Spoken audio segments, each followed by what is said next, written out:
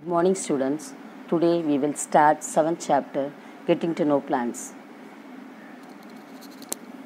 Subtopics are stem and leaf. Let us start with stem. So what is stem? Stem is the erect aerial part of the plant. Aerial means part which is above the ground.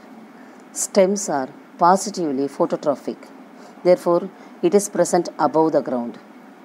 Positively phototrophic means the stem tend to move towards the direction of light. Let's see functions of stem. Stem supports leaves, flowers and fruits. Most important function of stem is conduction of water and nutrients between root and shoot system. Now, let's see in brief. Plants need nutrients in various amount for its growth and development. Where does the plants get nutrients? It gets it from the soil. Soil also contains water, and nutrients are also present in dissolved form in water. Now, how the plants take the nutrients? The nutrients are taken through the roots of the plants. Then these nutrients need to be transported to each and every part of the plant. So, this conduction of water from root to other parts of the plant is done by the stem. So, this is the most important function of the stem. Let's perform the small experiment to prove the truth of the stem conducts water to the plant parts. Materials required: glass of water, red ink, and stem base. Observation: you will observe that the color rises in the stem. Conclusion: this experiment shows that stem conducts water. It helps in transportation of water and nutrients absorbed by the roots to different parts of the plant.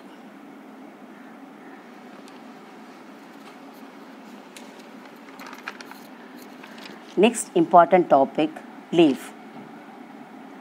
In that, we are going to see leaf structure and functions. Leaf is a green, expanded part of the plant borne on stem nodes. Let's see what are the nodes of the stem. From the stem, you will have the point from which new branch arise, and these points are known as nodes. Leaves are the most important part for the process of photosynthesis.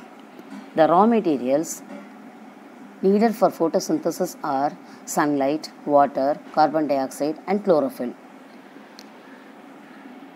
We'll see what is photosynthesis. Photosynthesis is a process by which green plants prepare their own food by using sunlight to synthesize nutrients from carbon dioxide and water.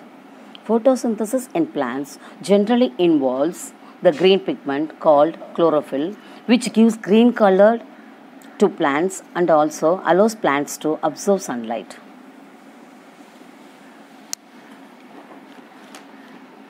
Next, parts of a leaf. The two major parts of a leaf are lamina and petiole.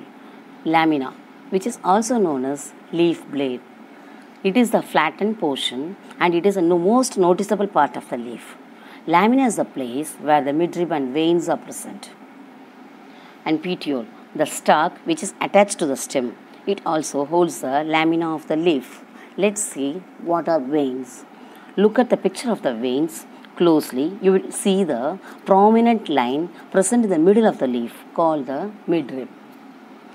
The designs made by veins in a leaf is called the leaf venation. If the design is network on both sides of the midrib, the venation is reticulate. Examples of reticulate venation are mango leaf, hibiscus leaf, etc. But in the leaves of grass and banana, the veins are parallel to one another. This is called the parallel venation.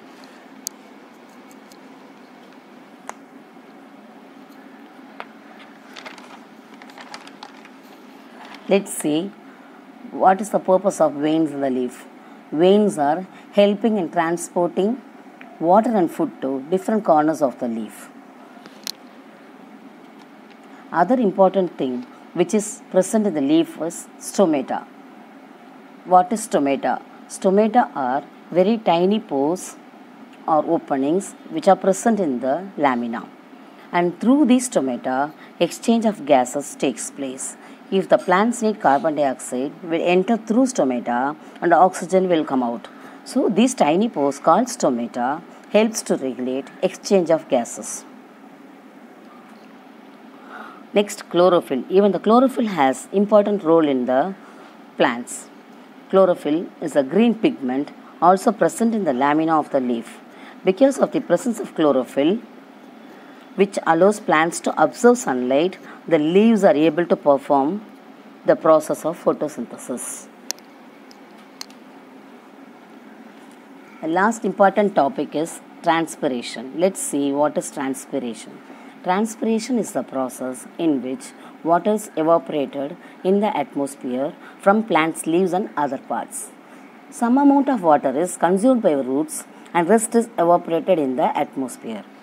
Let's see advantages of transpiration. Transpiration helps in absorption and transportation of water in the plant. It supplies water for photosynthesis. Transpiration cools the leaf surface.